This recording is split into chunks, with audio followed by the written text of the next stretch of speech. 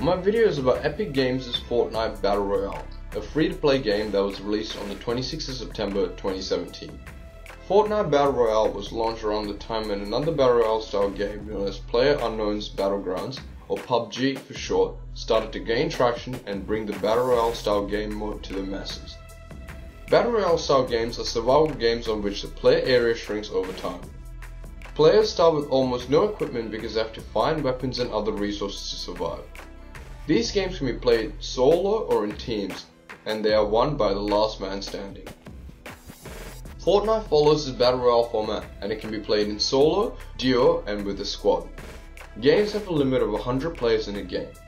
The game begins in an island separate from the main island, which is the pre-game lobby, that lets you mess around with the environment of the game while other players load onto it. The actual game starts on this flying bus known as the Battle Bus. Once the doors open, players can drop to any location of their choosing on the island. After dropping, looking for weapons would be the first thing you'd ideally want to do because it is necessary for survival. Weapons on the map are also randomly generated on every game, so the weapons you find are totally down to luck. The biggest difference in the gameplay of Fortnite as compared to PUBG is the ability to gather resources and build structures or forts. Players can gather either wood, brick or metal from the game environment. As I mentioned earlier on, this game came about around the time when PUBG was gaining traction across the gaming community. At launch, Fortnite had a much smaller number of players than PUBG. This however changed very quickly as it obtained over 10 million players in just 2 weeks after its release. PUBG in comparison had only achieved a mere 3 million players by the end of 2017. Fortnite has now grown exponentially with a player base of 45 million people reported in March 2018. Fortnite Battle Royale is hugely successful for a range of reasons. The game is only rated M in Australia, because while it does include violence, it does not include bloody or gory content, and it also does not include any profanity within the game. The biggest selling point of Fortnite, however, is that it is fully free to play. It can be played on Windows, Mac, PlayStation 4, Xbox One, and very recently it has also made its way onto iOS and Android. The game has recently introduced cross-platform party support, so users can squad up with their friends that own other consoles. So now the question you might have is, how does Epic Games make any money from this game? This game does have cosmetic gear that can be purchased in the in-game currency known as V-Bucks. V-Bucks can be purchased through the game, and they cost around 15 Australian dollars for 1,000 of them.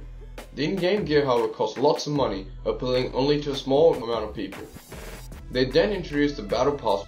A Battle Pass lasts for the season and allows players to earn cosmetic rewards and also more V-Bucks.